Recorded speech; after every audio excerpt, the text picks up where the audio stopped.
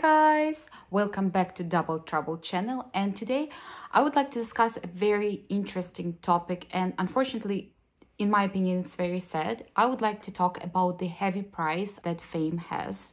For those who have entered adulthood as star, that process can be especially difficult.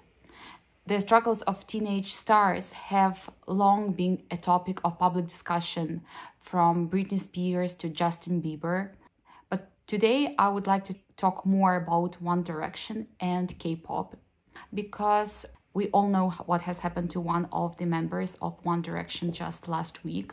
I don't want to go into details about it because, in my opinion, we all need to let him rest in peace. So one of the best-selling boy bands of all time, One Direction, the members were the age from 16 to 18 when they became worldwide famous. This is extremely young, in my opinion. And I think that mentally very few people can be ready to this kind of attention and fame and obsession from fans all over the world. Considered teen idols, One Direction were often subject to fan hysteria. They embarked on 4 world tours, 2 of which were all stadium. As of 2020, the band has sold a total of 70 million records worldwide, making them one of the best-selling boy bands of all time.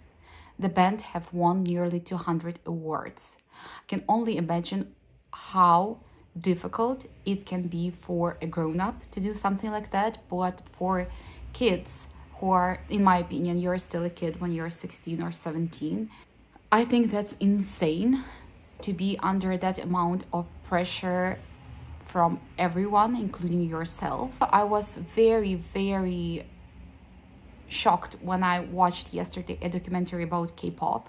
So K-pop industry has found itself at the center of multiple controversies that reflect the different social expectations in modern Korea.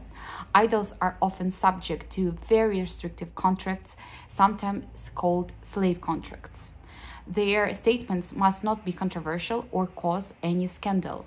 Their diets, behavior, and love lives are tightly controlled, yet their performances are often sexualized.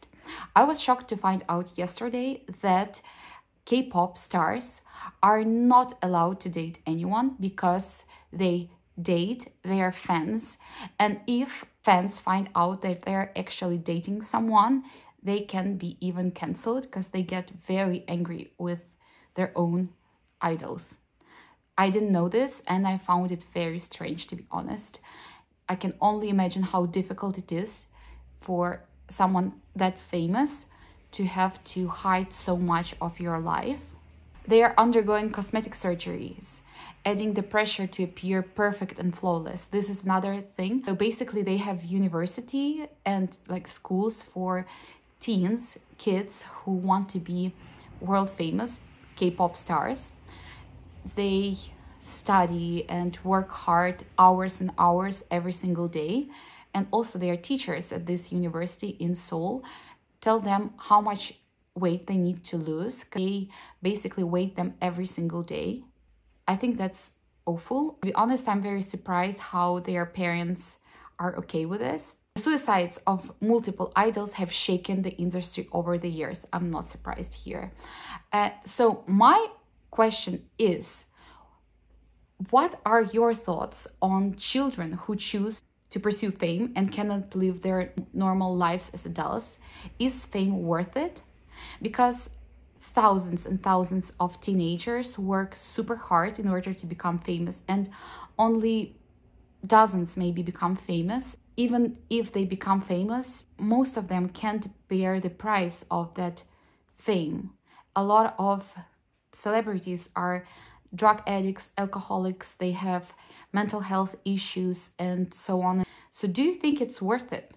Because hundreds of thousands of kids dream and pursue fame. Very few of them achieve fame. Hundreds of thousands of kids who don't achieve fame are heartbroken. So is it worth doing this? Personally, I think the dream is to have the wealth of a famous person and not be famous, to enjoy your privacy. But what do you think? Is it worth it?